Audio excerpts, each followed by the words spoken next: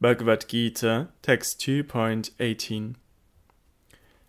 Only the bodies inhabited by the eternal, indestructible, and immeasurable soul are said to be subject to destruction. Therefore, get up and fight, O descendant of Bharata. The plural bodies, ime, dehaha, in this verse refers to the physical and subtle mental bodies mentioned in verse 13 and 14, respectively. According to the Shruti, uktaha, both of these are subject to destruction, antavantaha. The embodied soul, on the other hand, is indestructible, anashinaha. Krischna describes the soul as immeasurable, apra meyasya, yet it is mentioned elsewhere that the individual soul is not 10,000ths the size of the tip of a hair, Svetasvatara Upanishad 5.9. However, these two statements are not contradictory, for no one can measure 1/10,000th of the tip of a hair. The Upanishadic measurement of the soul is not to be taken literally.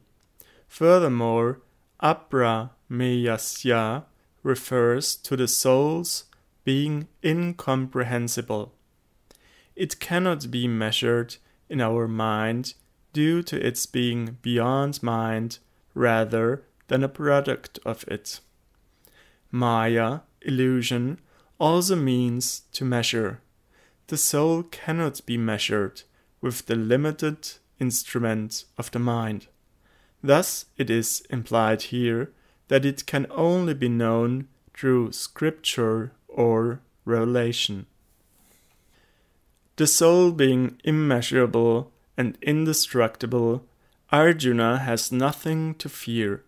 Therefore, tasmat, he should not desist from battle, but rather follow his Dharma. Without performing one's Dharma, the difficult subject matter Krischna is explaining cannot be easily understood. Commitment to performing one's Dharma is also a form of knowledge. It purifies the heart, enabling one to understand practically the nature of the self.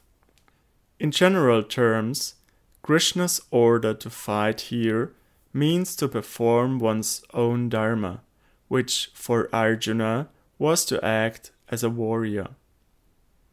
At this point, Arjuna is left with the thought that although he should not grieve for anyone lost in the battle, the sins arising from killing others will still be his. There is no rule that says one will be free from the sin of killing another as long as he does not grieve for their loss. Thus Krishna addresses this issue in the next verse, echoing the Katha Upanishad 2.19.